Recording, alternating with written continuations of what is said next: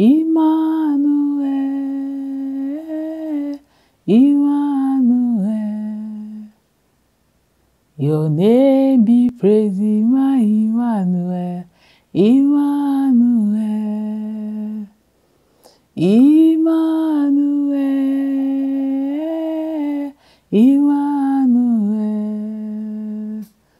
Your name be praised. Good morning, good afternoon, good evening, wherever you are.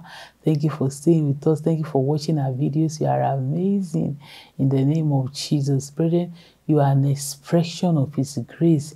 You are an expression of His grace. 1 Corinthians chapter 15, verse 10. The Bible says, this is Brother Paul talking. But by the grace of God, I am what I am, and His grace which was bestowed upon me was not in vain, but I labored more abundantly than they all, yet not I, but the grace of God which was with me.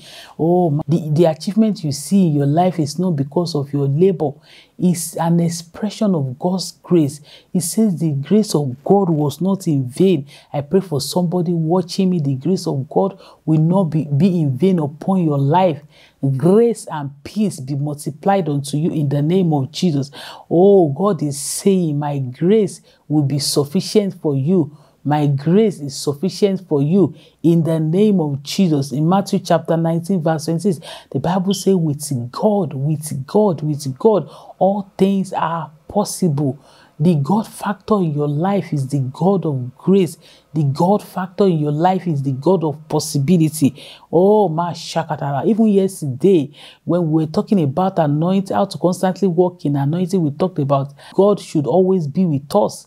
That is how you can continue to walk in anointing. So the God factor in your life is the God of enablement. The God factor in your life is the factor of joy. The grace of God upon your life will not be a waste. God will multiply grace unto you in the name of Jesus. Somebody say, oh Lord, I submit to you. I submit to your will. I submit to your love. The Lord bless you. The Lord keep you. The Lord make His face to shine upon you. May He be gracious unto you and give you peace in the name of Jesus. I love you so much. You're an expression of His grace. You want to give your life to Christ. You are here to confess Jesus Christ as your Lord and Savior. The Bible says Jesus is the way, the truth, and the life. No one comes to the Father except by Him. He said, as many as received Him, to them He gave the power to become the sons of God.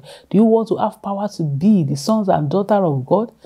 Please say this prayer after me. Say, Lord Jesus, thank you for dying for my sins. Thank you for sending your words unto me today. Father, please forgive me my sins. Come into my life. Come and be the Lord of my life. Thank you for answering my prayers. For in Jesus Christ's wonderful name we have prayed. Amen. I love you so much, and I'm going to see you next time. Bye.